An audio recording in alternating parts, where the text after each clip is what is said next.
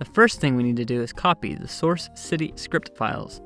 We do this so we don't have to overwrite the original files.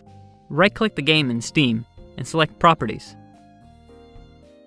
Select the Local Files tab and then select Browse Local Files. Navigate to the map file which you will modify. Copy the scripts file into your working folder. Return to Steam and start the mod tools.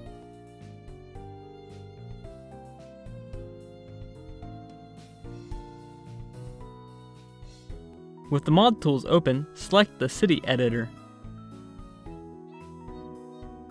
Open the city XML file with the latest year.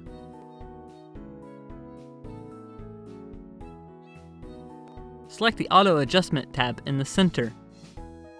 We will use this tool to automatically adjust turn files, AI files, and other city files.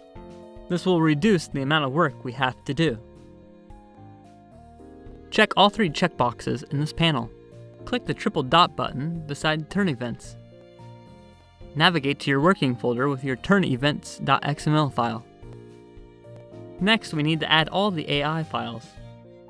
Click Add AI File, and then select your AI files. You will need to do this for each AI file.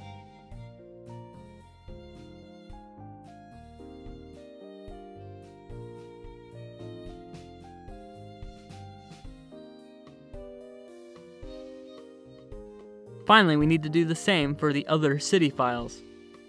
Click Add City File.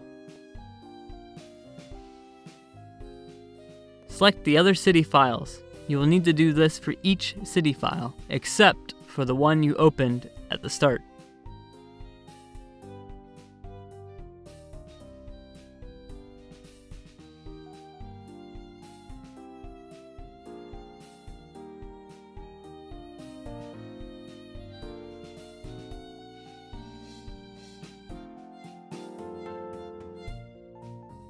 Once you have completed that, select the Current Cities tab.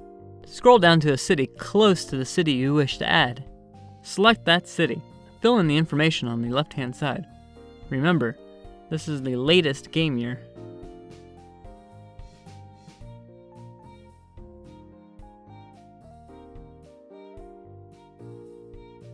You can refer to the wiki for information on each variable.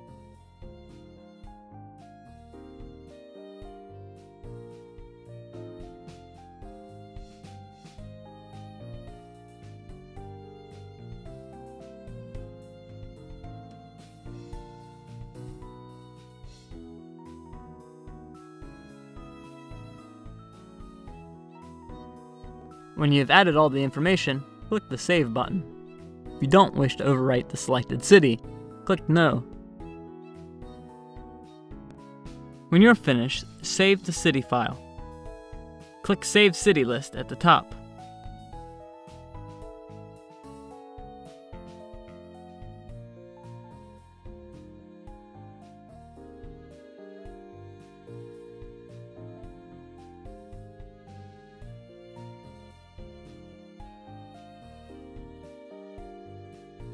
Uncheck the Auto Adjust checkboxes. We will no longer need to edit these files. Now you need to enter the city data for the other city.xml files.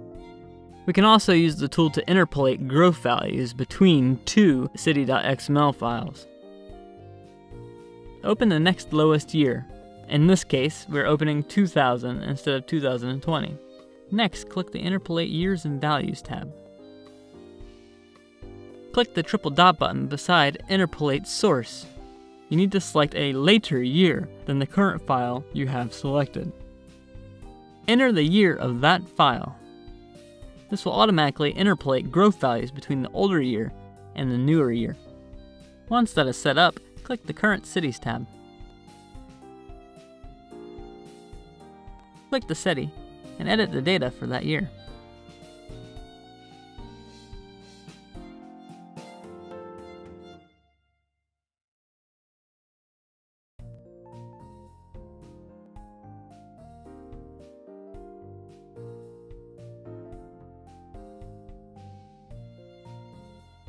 When you have finished editing the city, be sure to save the city file.